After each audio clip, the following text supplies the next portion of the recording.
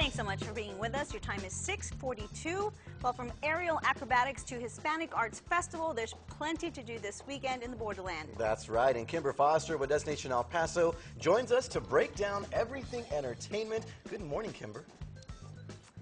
Good morning, Christina and Robert. I'm back again to tell you what there is to do and see in the Sun City, and there are several amazing stage productions in town this weekend.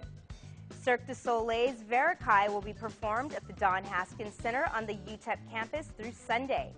If you're familiar with their shows, you know that they are not only masters at telling stories, but they tell them through gravity-defying acrobatic skill, music, and technical dance.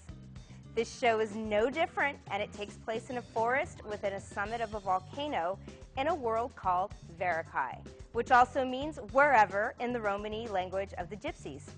This breathtaking production pays tribute to the nomadic soul, spirit, and art of the circus tradition, and to the infinite passion of those whose quest takes them along the path that leads to Varekai. You won't want to miss this inspiring show, so head on over to the UTEP Ticket Center or Ticketmaster.com for showtimes and ticket pricing.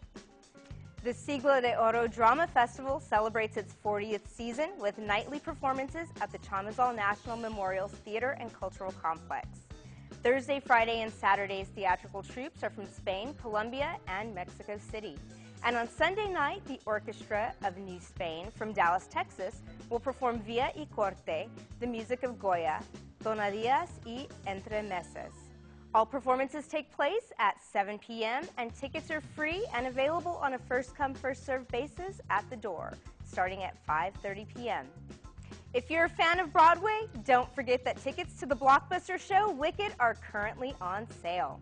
Backed by popular demand, this prequel to The Wizard of Oz returns to the Plaza Theater from May 20th through 31st. Tickets can be purchased at Ticketmaster.com and at the Plaza Theater box office. For information on these events and many, many more, check out the El Paso Master Calendar on VisitElPaso.com and ElPasoLive.com. Hope you all have a wonderful weekend, and I'll see you again next Thursday. Back to you, Christina and Robert.